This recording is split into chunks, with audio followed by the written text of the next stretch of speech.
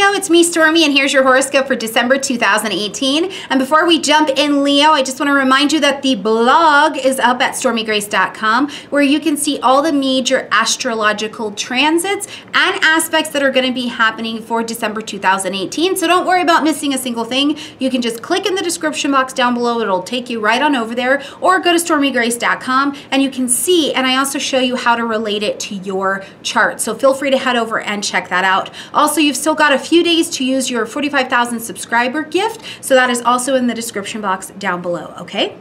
All right, Leo, so this month, December, is what I'm calling our deep breath month. We have had a lot going on in 2018, an extensive retrograde energy, which made all of us feel pretty much on hold, slow developments kind of crawling forward. And ultimately, as we get to December, I think this is one of the easier months we've got kind of in our back pocket. So one of the things I want to be mindful of straight away, coming into December, Uranus is retrograde, but he's retrograded back into the sign of Aries. And this lights up the 9th house space for you. So one of the things I think is important to acknowledge and recognize is, first of all, look back over the last 7 years. Where have you advanced in your 9th house area? Where have you looked back to where you've been and see where you are now? Leo, the 9th house area is education, training, certifications, faith and belief systems and structures, teaching, publishing, broadcasting, travel. And travel I also put into publishing and broadcasting as well, because even if you didn't hop a plane and head to India from the United States or something, if you posted a video and someone far away from you got to see it, that's also a form of travel. Foreign language, international things. What kind of progress or developments have been happening in your life over the last 7 years? So look back, see where you were, see how far you've come. Also, what I think this energy is really useful for until we get to March of 2019 is seeing what attitudes, actions, and behaviors you have that are still keeping you from advancing in this area of your life. What do you still need to get out of the way of so that you can take that class, you can do that study to take yourself to the next level? What does that look like for you, okay? So keep that in mind as we're here in December and as you're looking forward, so you can slowly start to think outside of your box and your comfort zone and take action to move towards something a little bit different, all right? Now, as we jump into this month, straight away at the beginning, right here on the 2nd, we have got Venus, who's not retrograde. She is not retrograde, thank you very much. She's in the sign of Scorpio, okay? This lights up the 4th house place for you. Now, Venus over here in the 4th house, you want to beautify your space. You want to beautify your home. The 4th house is home, family, real estate, property, your internal security, right? Relationships with women, all of that falls, relationships with your parents, all fall into this 4th house space. But when Venus steps into the 4th house, we usually want to make our house pretty. It's the holidays, depending on where you are. Maybe you're decorating for it. Maybe you're just enjoying the twinkle of the lights or whatever's going on for you. But you could certainly want to bring some harmony to this area of your house. Venus is also about food and money.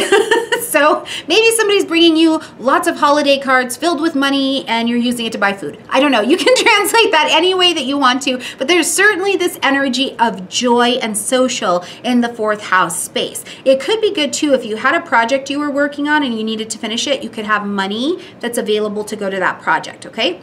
Now on the 6th, we've got Mercury coming direct, so out of retrograde, and it's also going to be here in the sign of Scorpio. So the 4th house area, you have space now with Mercury direct to make some decisions on what to do going forward, to communicate. It's a very social energy. I do want to remind you that while Mercury is direct here on the 6th, he needs time to stretch, have his cosmic latte or matcha or whatever he has before he really resumes his orbit. So just because he's direct doesn't mean go out and make that super big purchase you've been waiting for just because Mercury is direct. Pay attention energetically. Trust your gut. Trust your energy as well. Does it feel like the right time to make the decisions that maybe you need to make here in the 4th house? But I really genuinely love how social this energy is at the beginning of December.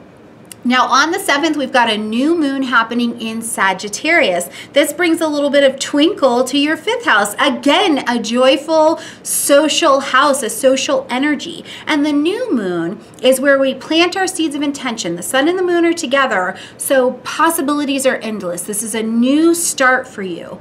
On the 12th, we have Mercury also stepping into Sagittarius, so lots of 5th house energy going on here because Mercury is also going to light up the 5th house. So here you are making decisions about the 4th house. You get a new moon and you get beginnings in the 5th house, the joy house, the beginning something new house, and you have Mercury direct and online to help you make decisions about what to do going forward. This could be decisions about a romance. This could be decisions about a new business, a new project, a new hobby, things with your children, things surrounding children. But there's a lot of self-expression and pleasure that is available in this particular energy. And in the sign of Sagittarius, you're going to want to be very optimistic and be very expansive with the energy. So you're probably trying to get something out there or bring something joyful to you, likely, okay?